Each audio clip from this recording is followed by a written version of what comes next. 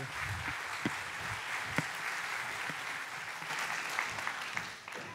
Hi. I'm an explorer. I'm always interested in everything in arts and sciences. And recently, I got a very interesting idea, which I call maximalism. So I'm going to talk about that, and let me tell you how I explore around this idea. I watch TV, but not the TV program. I watch the TV screen from this distance. Well, people might think I'm crazy, right? But it's turned out to be very, very interesting and exciting. I can show you how does it look like. So when you see the patterns from the very close distance, and it's just pattern is so excessive, so maximum, right? So I was wondering, because there is no meaning in it, I'm so happy with it, right? I'm not disturbed by this meaning. But then I was thinking, what happens after this image is coming into my brain, and who is going to interpret what's the meaning in there? Is anyone inside? That little person is watching these patterns and saying something, or well, that's a kind of main question that everybody wants to understand. Then, when the image is coming from the eye, it's just circulating in the brain, right? And it's circulating and circulating and circulating. That may cause mind, right? Well, I think that's an interesting idea, but we scientists try to minimize the system, right? Okay, if this is the mechanism of mind, let's make this kind of system, right? Bring your video camera, plug it into the TV screen, and take the screen on the video. And guess what happens?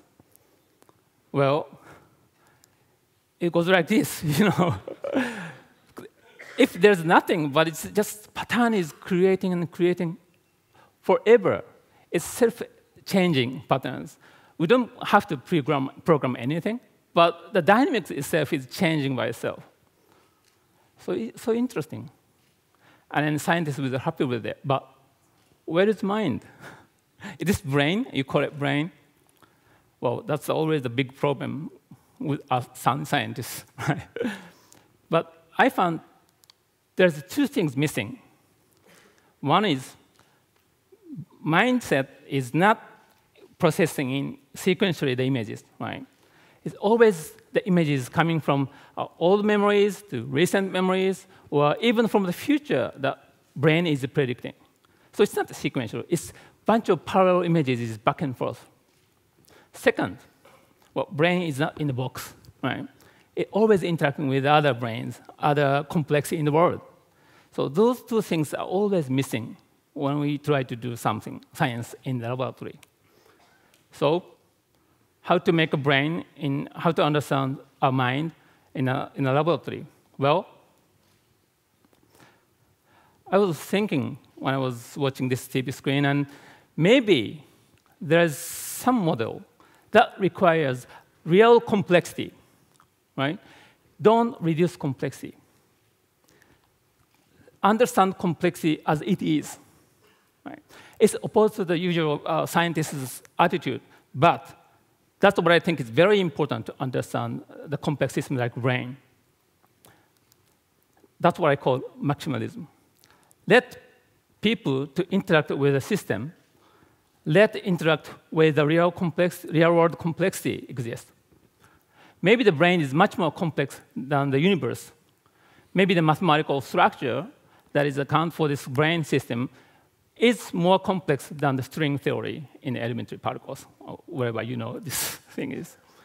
So based on this maximalism, I try to make a new brain system. Here you go. So I put big 3 screens with 15 video cameras. I call it mind time machine, because the purpose of this machine is about time. This machine is picking up the images from different time frames, different space, and try to mix them together to make a big image. Maybe this system can make a mind.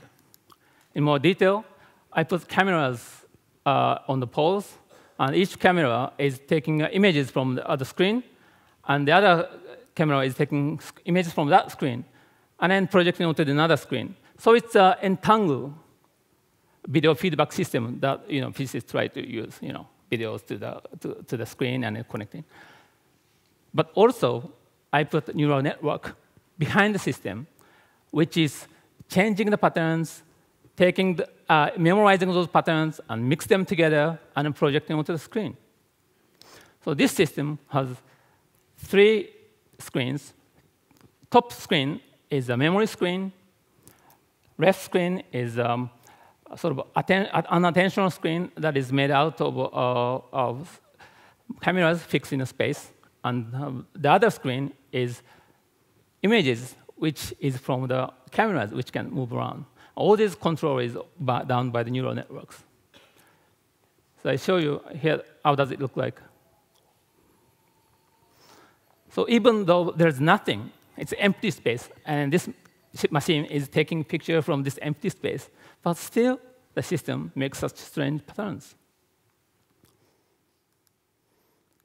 This one is very quiet in the morning. I don't know why, but it's so quiet. And it's not always reacting to the person coming into the MTM. Sometimes it's just neglect. But sometimes, if you like him, then you just interact with him. In the evening, it gets much active. And it's having much more complex patterns. It's highly autonomous. I don't have to program anything, right? It just self-organizes, just making its own structures. So I really like this system. But it's difficult for the scientists to know what's going on here, right? It's too complex. That's what people don't like it, right? So the best thing I can do with it is to take a diary, right? To make a diary is the best thing I can do with this system.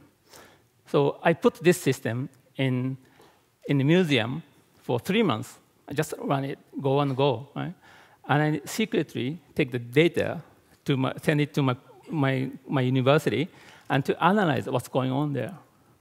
So these red patterns over there is a characterization of the internal state of the mind-time machine. And when it's complicated and diverse, that means machine is very active. But when it becomes sparse and simple, means that the system is inactive. And so you see, someday it becomes very active, someday it becomes very inactive. So I looked up the weather focus in that area and see, look, this machine is rather inactive in rainy days. So maybe this machine doesn't like rainy days. So what I learned from this mind-time machine is you can get something that you cannot get in the laboratory. You have to bring it to the outside. You have to bring to the real world and let people to interact with this system. Then you can have different types of complexity. It reminds me of the book that I read 30 years ago. Was written by Shuji Terajima, and then he said, throw away your books, go into the street. I really like that book. I also remember, around the same age of the year, that the famous artist Namjoon Paik, he took a robot for the first time to the street. And the robot was hit by the car. And he was the first robot who died in the traffic accident. Well, that's the maximalism. You have to understand the real-world complexity. We know that the technology has been get much more power. We have a bunch of power in the technology, but still, we have to bring it to the street, and we have to let them interact with the people and let them interact with the real complexity in the world. That's what I call maximalism. That is a new frontier of science and arts. Thank you very much.